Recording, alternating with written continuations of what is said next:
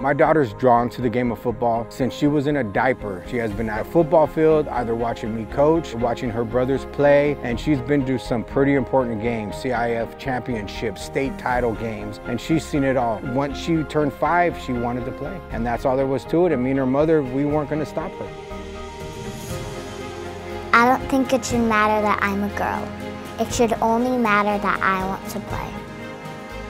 I do find it disappointing that my daughter does not have the same opportunity as boys do in this sport. Hopefully someday this will all change. I think it's cool that more girls like me are playing football. One day, I want to play in the NFL, but for girls. Providing girls the same opportunities as boys will change the journey for Blue and millions of other little girls.